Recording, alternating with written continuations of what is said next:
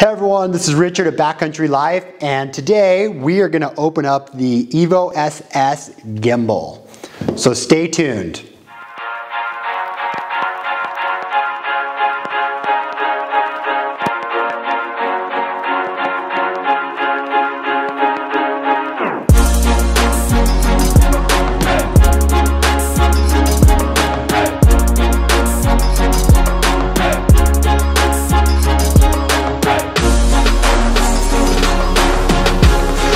Welcome back everyone. So I'm super excited. I just got this in the mail. I just bought the EVO SS gimbal. So I've been using the gimbal that GoPro has, the Karma Grip, and I've loved it and it's been a great gimbal. However, it had some issues I didn't like. The battery life isn't very long. It's a little bulky, and last time I went snowboarding it died on me. So I wanted to try something new because this is all we've used so far. So I did a lot of research and I came up with the EVO SS. I actually tried buying, there's an EVO Pro model, and they were out of stock on those. So they're actually coming up with a new lineup sometime soon, but haven't announced it yet. So I bought the EVO SS, which wasn't excited about, but I'm actually more excited about it because it has a mount that you can attach to your helmet or your chest or anywhere, whereas a lot of these other ones, it was really hard to attach this. You know, when you take it off, it has this big old thing. It created this monstrosity on your head when you try to attach it to your head. So this is more compact, and I'm excited to be able to try it out on a helmet and see how that works. Here comes the exciting part. Let's open it up. Thank you, Sam, for your knife. Sam always has a knife on him, by the way. So if you ever need a knife, just ask Sam. The packaging is great. I like how it's gonna slide out in a nice sleeve. Maybe. Oh, no, here you go. Opens up like that. Here you have it, the EVO Gimbal. So never tried an EVO, really excited to try it out. Just on first initial glance on it, I'm surprised at how small this unit is. So it'll be really interesting to see when we use it how well it works with it being so small. So, but as far as like mounting it on your head, that's going to be awesome. The other cool thing about it is it comes with rechargeable batteries. So I can't remember the battery life on this, but I remember it's significant, much more than the Karma Grip. But the great thing is they're rechargeable batteries, and so you can have a spare on you. So if you run out of batteries, you can just switch them out on the hill, and that's pretty light to keep with you.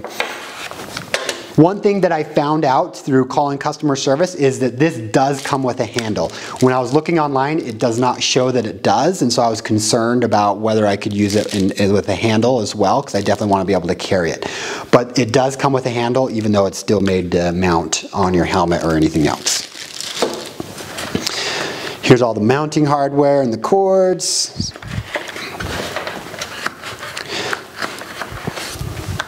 One thing that's a lot different than the Karma Grip is the Karma Grip, for better or for worse, you actually slide the GoPro in and it actually hooks into the grip, and you can actually control the GoPro from the grip, which is nice. But at the same time, it's also concerning that my GoPro sometimes gets water in there, and so far my GoPro has been fine, but especially when I'm snowboarding, but it does concern me. On this, the GoPro just attaches in right here in this little sleeve, and you don't have to take off any of the covers. So it works out well. I'm also interested to see how the microphone works, because if you see here, it covers up the microphone part on the GoPro, which makes for a muffled sound. So when you're out on the hill, you can't talk. Sometimes it picks it up okay, but most of the time it doesn't. Here there's less obstruction on the microphone, at least for the newer GoPros. I think the GoPro 5 still, it's right here and it doesn't work real well for the microphone, at least from what I read online. But I'm excited to see how it works. So right here's where you put the batteries in, super small and compact. I'm loving the compact nature of this gimbal. And the cool part about these batteries is they are rechargeable, and they give you an extra set. So on the slopes or out dirt biking, if your battery dies, you can just switch it out real quick, which the Karma Grip, you can't. Oh, we have light. So you have to hold the power button down. It's not just a click and release. You hold it down and it turns on. Check that out, guys. Seems to be working just fine. So the cool thing is you can install other attachments to this. So that's one thing I'm actually excited about, is you can get longer poles or try different things. So check out how compact this is. So this is the Karma that I currently had, which was great, but man, this is just so much more smaller and compact. So especially for us when we're out heliboarding, you know, you can't bring your own backpacks when you heliboard. They make you wear their own backpacks and you have hardly any room because it's all your avalanche gear is in there. So that'll be super nice. Plus, like, that's going to be much more convenient to try to have on your helmet or on your head or anywhere else you want to mount it than, well, these are kind of a nightmare to mount.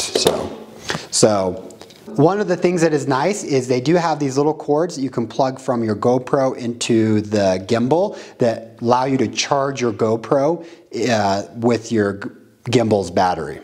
In listening to it up close, there is a little bit of sound, so it'll be interesting to see how much the GoPro picks up that sound. So we'll watch the footage later. So this is filming on the gimbal.